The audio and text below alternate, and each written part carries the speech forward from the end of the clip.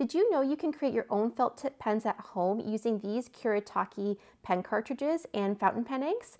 I didn't, so today I'm going to try it with some of my favorites. This is a 0.4mm cartridge, and I also have brush cartridges.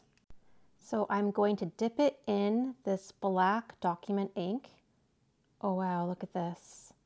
I put it in the cartridge and added the stopper. It writes so nicely. Wow, I'm really impressed. Let's try this blue-purple ink. Oh, it looks really nice too.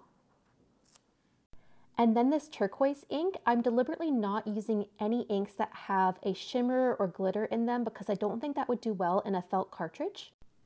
This looks beautiful too. So this is a light and portable way to carry around more of your favorite fountain pen inks. It's great to have as a backup if your favorite pen runs out of ink on the go. Overall, 10 out of 10.